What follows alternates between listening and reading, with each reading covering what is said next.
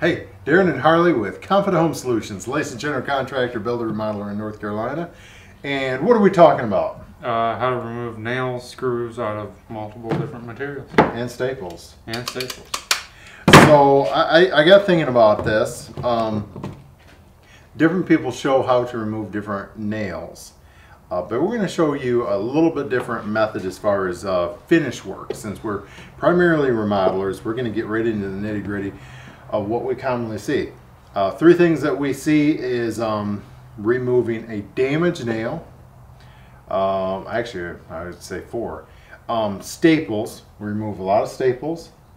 We remove screws, whether it's going into drywall or a screw that was put into plywood that's stripped and it won't come back out. And of course, finish nails. Nails on the back of casing and all that. So we're going to give you a few demonstrations in here of some tools and how we remove it, and we'll go from there. Sound good? Yep. Okay. String. So, you know, let's go over to these tools. I'm gonna come right up here. So here's a cat paw. Actually, that's a really nice cat paw, a stiletto. We use that quite a bit, but mainly for nails. Of course, a Vaughn Wonder Bar, excellent Martinez hammer. But I'm going to show you guys two tools that we use a lot of, and you're looking at them right there: a utility knife and some Knipex diagonal cutters. Now, the brand really doesn't matter, but what we're going to show you is with it, between this razor and this Knipex, you're going to get really good results as far as removing staples. Alright, so you just saw us throw a couple staples in here. I got this razor here. Now, a lot of people are going to freak out about it. So, since we go through a ton of razors, and you have two good sides, you know, you could keep your good side right there. If you're worried about cutting into something that's sensitive, or you know, you're really trying to protect it, dull that thing down.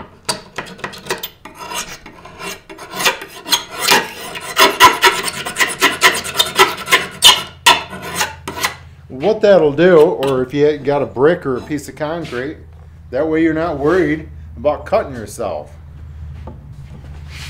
So all I need to do, ooh, this guy's in here.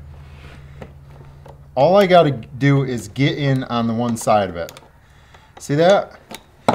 Now you can see I've done virtually no damage to this piece of wood yet. I'm going to come in here with my Knipex.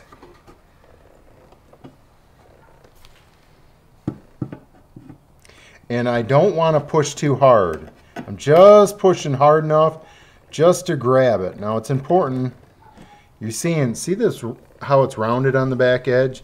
You see me I pulled it backwards. Now if I would have went in there with a screwdriver, I would have had a big dig mark out from underneath of it.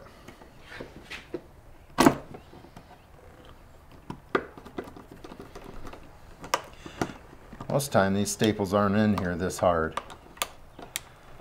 Now you can take these out, the entire thing out that way with I may have to come in here like this. That side's out. Let me grab this side. Slowly, softly squeeze it and just pull it out. One more. That is a tough piece of pine.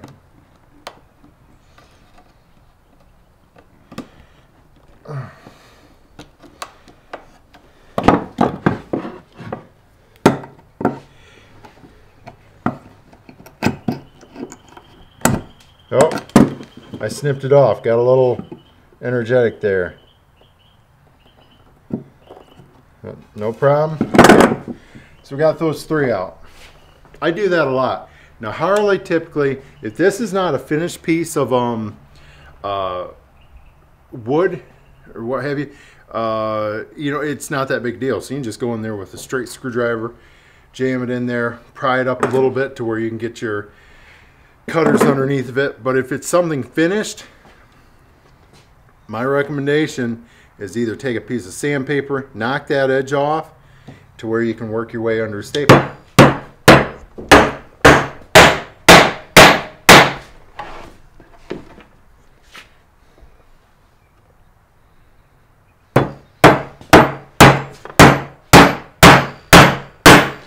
Okay, so what we got here is we have a galvanized, what is this, a 6? Yeah, so that's a 2-inch galvanized 6D finish nail. So I just grabbed this off the shelf, but anything galvanized is always going to nail in harder, and it's going to pull out harder just because of that galvanized grabbing on the wood surface itself. I want to show you the difference, how we would typically do it. Here's a good scenario here. Let's say this is your door frame and your casing is coming over and nailing onto here. Now actually these would actually be closer, and these most likely would be 4Ds instead of 6s, but it is what it is. We're going to do, for demonstration purposes, we're going to use the cat paw. Now you ask, why would this matter? Well, let's say you're reusing this frame. So I'm gonna go ahead and, I'm not sure if it's going to make an impression or not. Oh yeah. I don't know if you can see right there. Coming from the side. No, right here. I don't know if it really shows. There's a big dip right there. Yeah, I can see some. Yeah. So that's the problem. Now, one thing you could do is like disperse the weight of it. Of course, you see, we use razor blades all the time for stuff. Let me come in here like this. Disperse some of it right there. Wow, look at what is... broke my razor blade there. No big deal. Well, I don't have no indent. Or you could use the Knipex. Come in here like so. And the problem with that is it may leave a little indent too. Now you're gonna have to squeeze right down on this.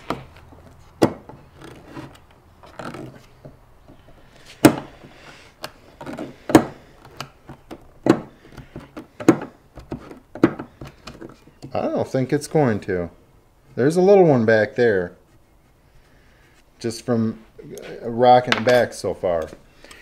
Most of the time, what I end up doing is a combination of this with a putty knife. I actually have a putty knife that's a little bit rougher, and I will put it's a little bit thicker metal.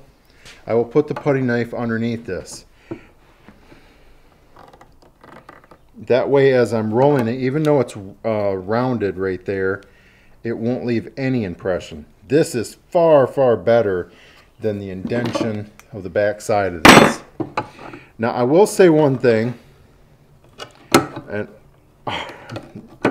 very seldom, and I think Harley will attest to this, don't you see when I'm pulling nails out, and I'm not talking about framing nails, this is what you normally see me pulling nails out with right here, aren't you? Between this pair of lineman pliers and this. I mean, yeah, I love the cat paws, but this is what I do most of my work with as far as pulling nails out. Now, let me give you another scenario. This is really common here. Let's say you have a board right there that when you pull off, and this is mainly, I'll say with 8 finish and smaller. However, we've done it up to 10 and 12. Actually, we've done it all the way up to 16D. Let me put it this way. Anytime you have a finish head, this is a good alternative.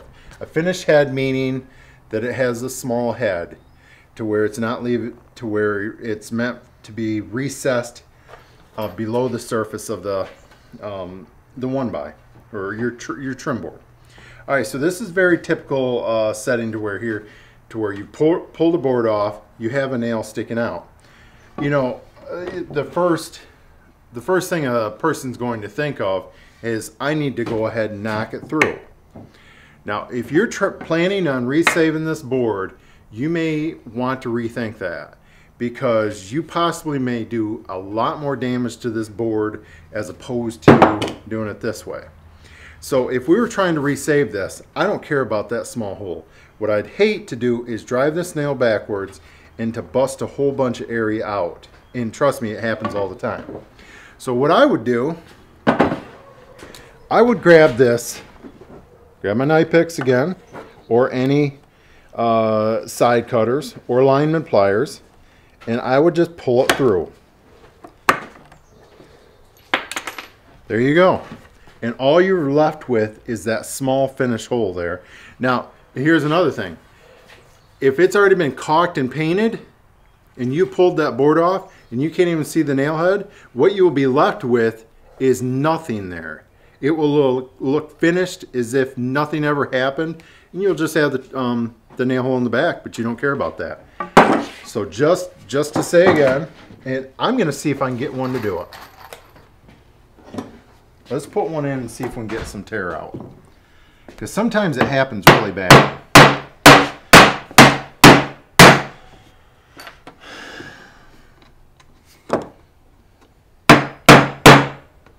Yeah, I need a nail set. I don't want to go out and get one. I'm not guaranteed that this will tear out. There we go. Yep. See the tear out? Let me pause it. Show them. There you go. Oh, too far. You see that tear out? I had nothing with this one. Mm-hmm. So you're further off pulling it through on the back side. So that's how a pro does it, as opposed to a DIY or something like that. Finals.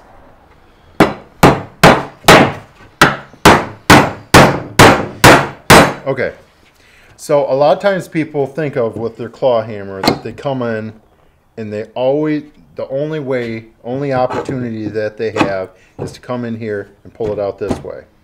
Now you definitely can, but there's quite a few more options. Now this is a slick hammer. There's not too many people swinging $300 plus hammers, so I'm not going to show you those options. But most of them have claws. Actually, all of them should. And you come in here and roll it to the side. The next one, you loosen it, roll it to the side. There you go. That's another option. What you would do with that is, if you have a really large nail, and some large nails have so much holding force that you really can't leverage over. That would be the first reason. Another reason is if the head is so destroyed that you can't get it to hold this way, you can shove it in there hard and get it to bite and then roll it out. So that's a pretty good way to deal with that. Am I missing anything with nails? That's all I can think of. You know, there's a lot more that I'm probably forgetting that we just do by second nature. But I think that covers the nails. I think we need to get over the screws. Mm-hmm. All right, let's do it. Okay, so this is actually a joist hanger nail. I just grabbed it. That's what I didn't want to use a full 16. Okay. You want to do this? I'll let you do it. All right. So the whole purpose of this right here, put it right over top.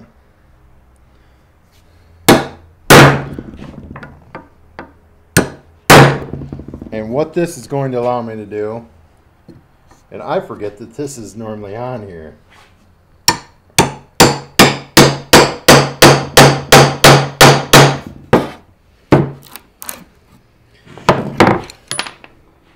So as opposed to coming in here, let me redo it.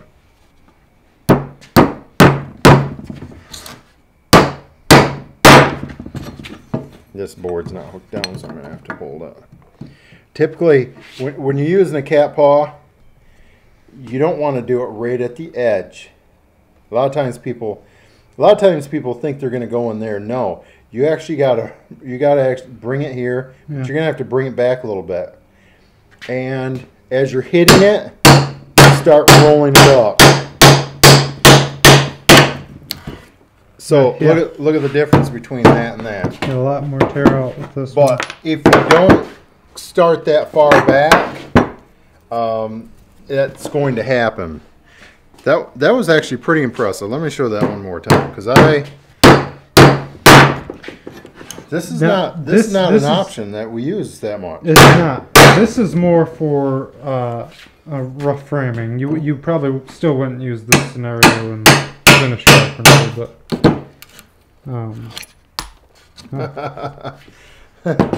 wow, what a difference between that and that.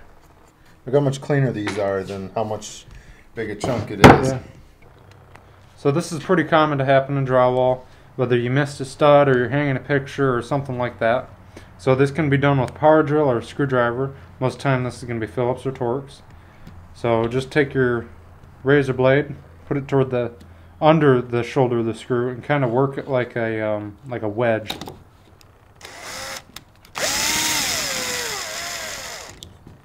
Perfect. So, okay, so Harley's going to show actually like some of the worst. I mean, this can be extremely frustrating. Show them that screw. So there's a lot of screws. They didn't run these very much, but this is 1 5/8, and I think this is they're both 1 5/8. Show them this screw. Your fingers holding it. There's no threaded portion on this right here. Yeah. So when you hold this up here, you can see. Sorry about that. You can see that when that screws all the way through that plywood, that there's not going to be any threads to help reverse it back out. Yeah. So So go ahead and punch her through. just run it down. See, it's already spinning right there. Make sure it's good and stripped out. Okay. So yeah, see, it's not wanting to come out. So he has actually two options here. He can use the razor. Perfect. All he did was push down the back side of that with the razor, and was able to get it out. Or I can do it with a cat paw. You could use it with the cat paw, or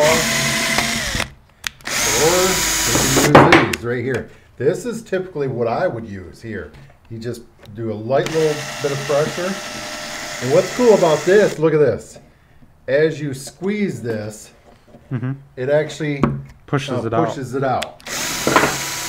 Okay, there is one worse scenario, and that right now this is sticking out. Let's say that was countersunk back in.